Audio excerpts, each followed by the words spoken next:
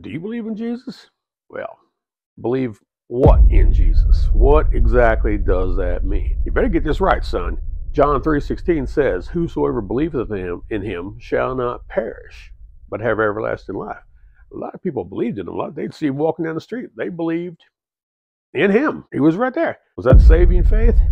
No, no. Bible says, believe in the name of Jesus. Well, a lot of people believed that people had the name Jesus. A lot of people believed that his name was Jesus. Was that saving faith? Again, no, it was not saving faith. Just faith in what? First, the name of Jesus. The name there in that case is not talking about the word Jesus. It's talking about the reputation of Jesus. You know, he made a name for himself, the name of Jesus. You see what I'm saying? But believe in what? Romans 10:9 is very specific. If you believe in your heart that God raised him from the dead, you will be saved. There you go.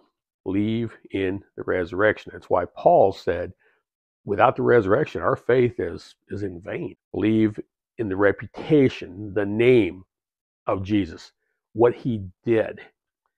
Doesn't mean you follow Jesus, you go to church. That's a good thing to do. But the thief on the cross did not follow Jesus. The thief on the cross did not go probably to church. So believe in the resurrection. If you believe in the supernatural resurrection of Jesus, that God raised him from the dead, you will be saved. It's as simple as that. You need to be careful if you call yourself a Christian because you go to church, even if you read your Bible, you watch sermons on TV. Yeah, I'd say you're a Christian. If you go to church, to a Christian church, you are a Christian. Are you saved? Do you believe in the resurrection? That is it. Don't go through your life saying, I'm a Christian, therefore I am saved. Do you believe that God raised him from the dead?